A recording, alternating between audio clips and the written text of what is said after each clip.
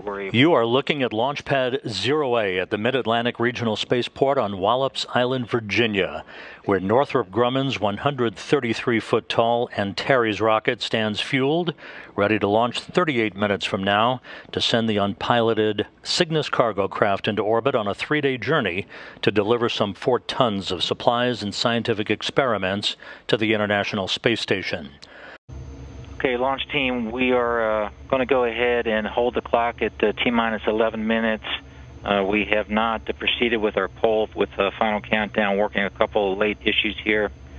We have directed Cygnus to put themselves in launch mode, so they'll report back on that. And we're also in our helium topping at this time.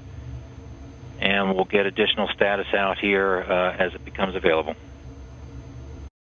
Auto sequence start. ODM voltages and currents nominal. GNC-1, verify, ready for nav mode. Terminal count underway. Ready for nav mode. Ops 2, 414, switch to nav.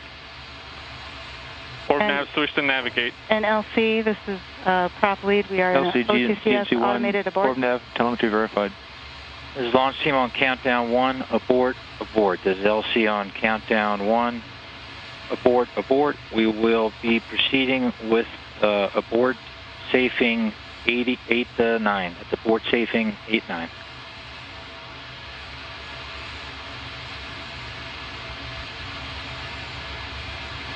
And as you heard, we have an abort, no launch tonight.